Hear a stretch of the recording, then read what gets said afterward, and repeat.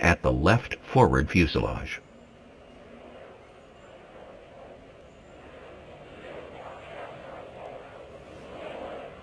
Ensure that the angle of attack probes are in good condition, and verify that the first officer and captain's static ports are clear.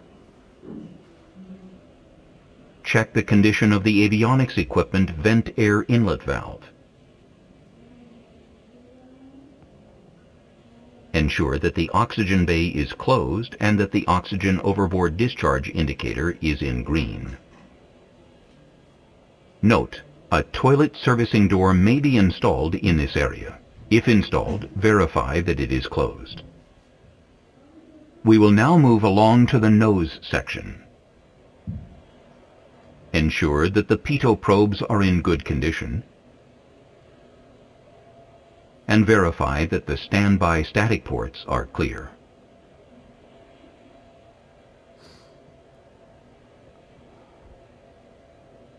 Ensure that the total air temperature probes are in good condition. Check the radome for good condition and verify that it is properly latched.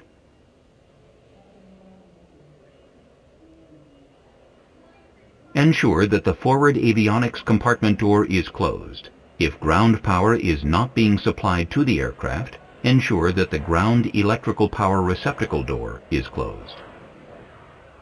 Let us move on to the nose landing gear area. At this location, you should ensure that the nose wheel chocks are in place. The wheels and tires are critical components of a thorough pre-flight. Check the tires for any cracks, damage, or delamination. Inspect the wheels and ensure that they are in good condition.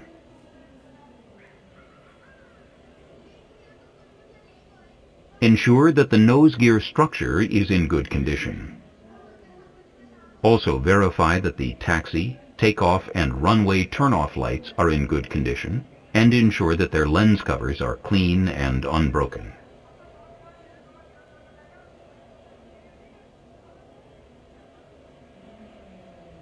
Inspect the hydraulic lines and electrical wires to ensure that they are in good condition. Inspect the wheel well and ensure that the safety pin is removed. Move on to right forward fuselage. Ensure that the right and aft avionic compartment doors are closed. Inspect the avionic equipment vent air outlet valve to ensure that it is in good condition. Check that the first officer and captain's static ports are clear.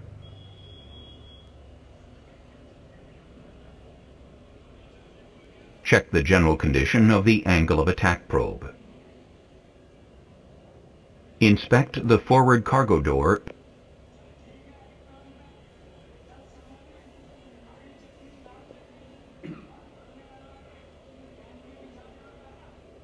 and selector panel. Move on to the lower center fuselage. Ensure that the potable water drain panel is closed, and inspect all antennas in this area for good condition.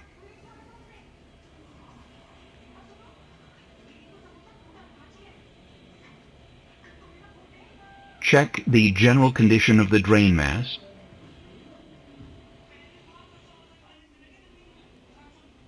and ensure that the low power and high power ground connection doors are closed. Check the general condition of the ram air inlet flap.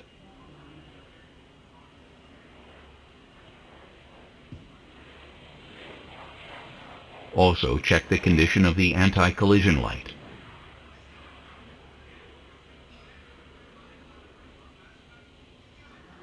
Ensure that the center tank magnetic fuel level indicator is flush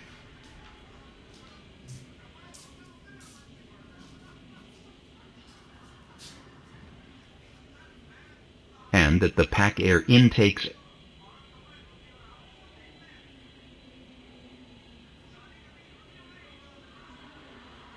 and outlets are clear. Let us move on to the right center wing.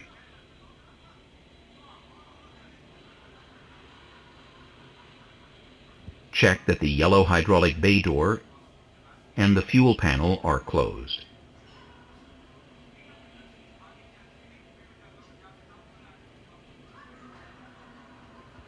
Ensure that the inner tank magnetic fuel level indicators are flush and secured,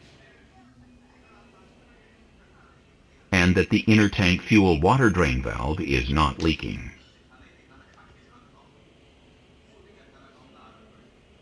Inspect the landing light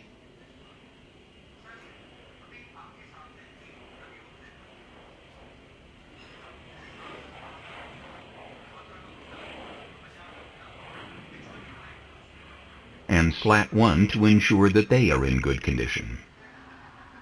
Let us move along the wing to the left side of the number 2 engine.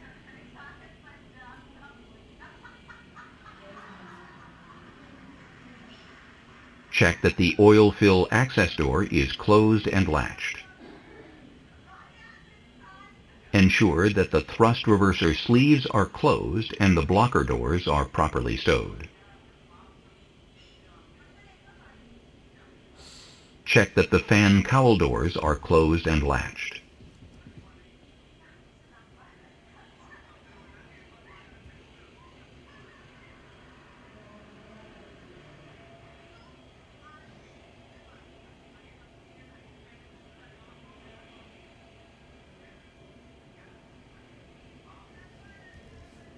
Ensure that the drain mast is in good condition and has no leaks.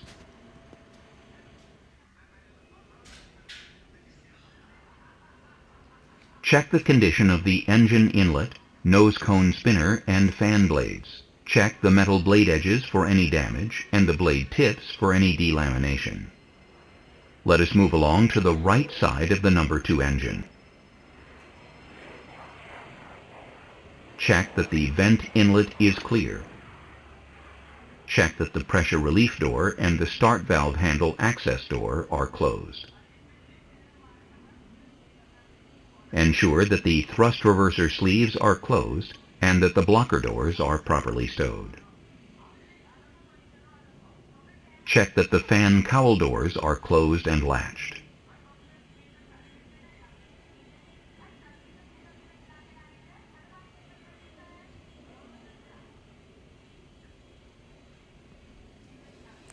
Inspect the pylon area for good condition and verify whether the access panel is closed.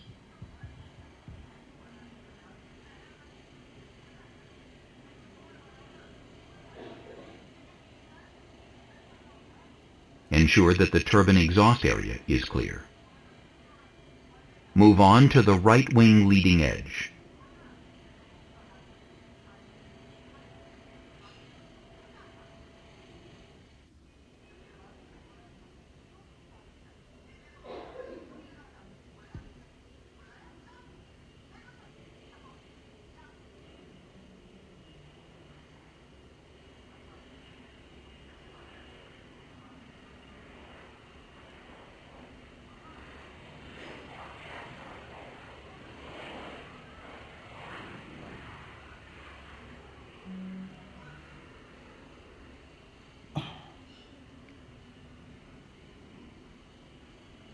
Ensure that slats 2, 3, 4, and 5 are in good condition.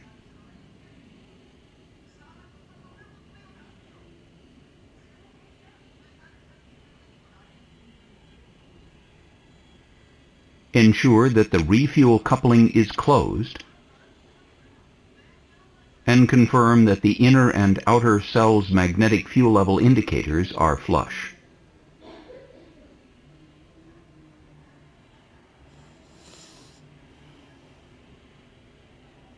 Ensure that the fuel ventilation overpressure disc is intact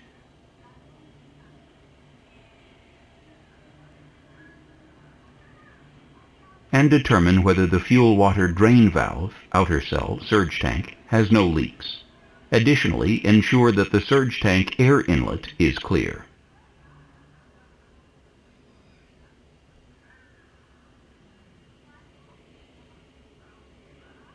Inspect the navigation light and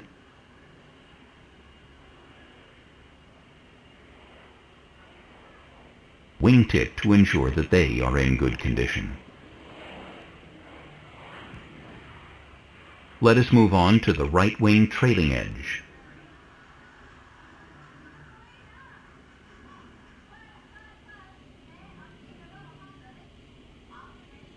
Check the integrity of the static dischargers.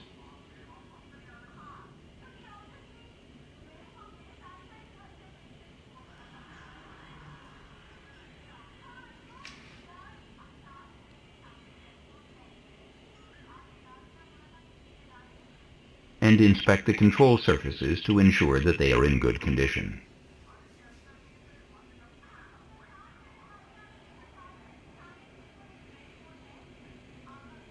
Inspect the flaps and fairings to ensure that they are in good condition. Move on to the right main landing gear.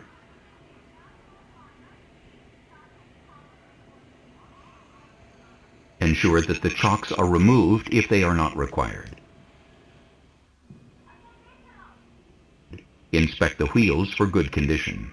Check the tires for any cracks, damage, or delamination.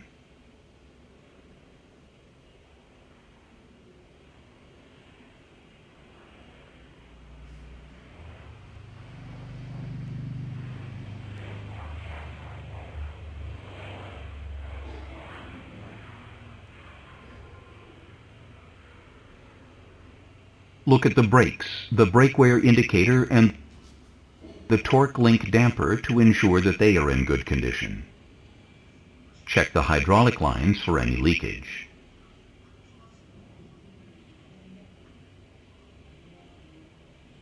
Inspect the landing gear structure and downlock springs. The gear strut and actuators of the landing gear should be closely examined for cracks, nicks, cuts, corrosion damage, or any other condition that can cause stress concentrations and eventual failure. Confirm that the safety pin is removed.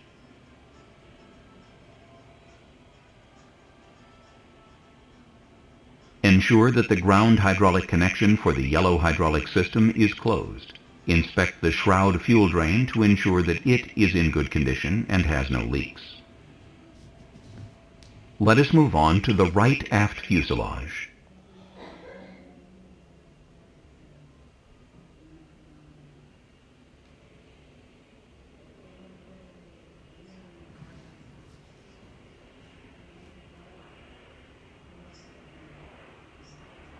Check that the radio altimeter antennas are clean and in good condition.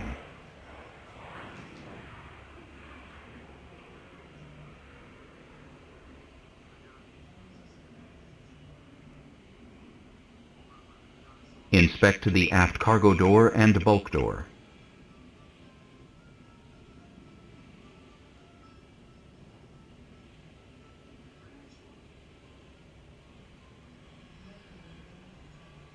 Also inspect the aft cargo door selector panel.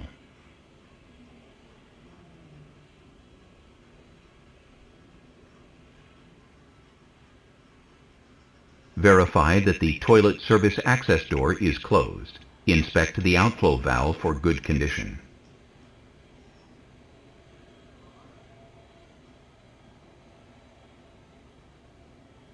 Check the general condition of the drain mast. Ensure that the flight recorder access door is closed. Let us move to the tail area.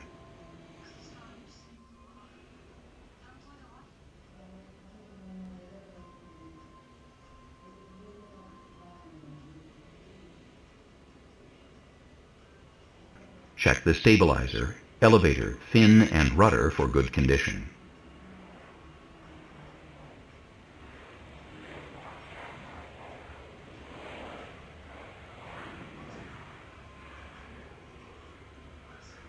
Check all the static dischargers on the vertical and horizontal stabilizer and ensure that they are undamaged.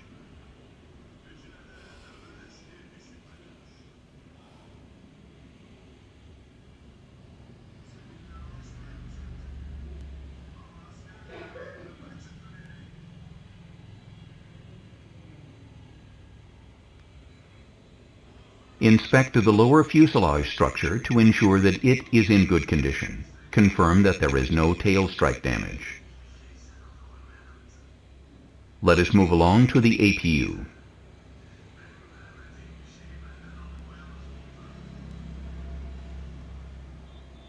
Ensure that the APU access doors are closed and properly latched. Check the condition of the air intake and the drain, ensuring that there are no leaks from the drain.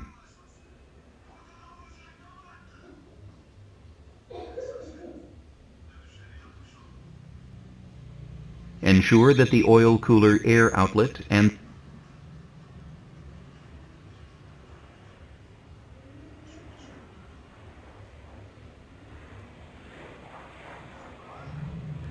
the exhaust are clear of any obstructions. The navigation light should be in good condition.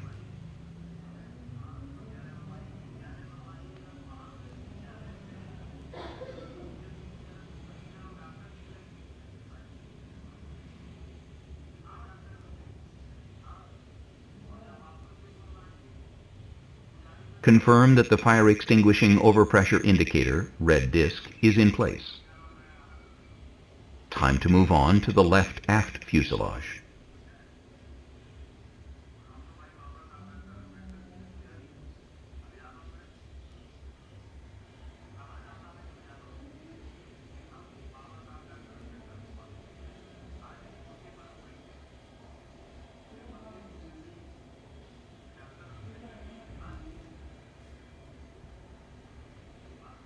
Continue to inspect the stabilizer, elevator, fin, and the rudder to ensure that they are in good condition.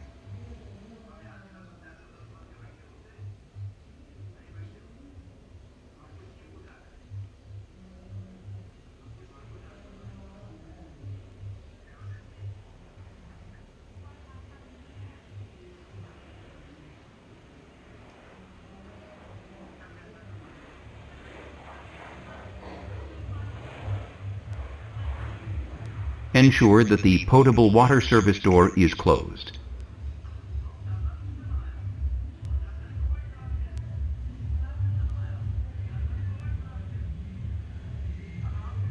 The ground hydraulic connection doors for the glue hydraulic systems, the ground hydraulic connection doors for the green and reservoir filling door should also be closed. Move on to the left main landing gear.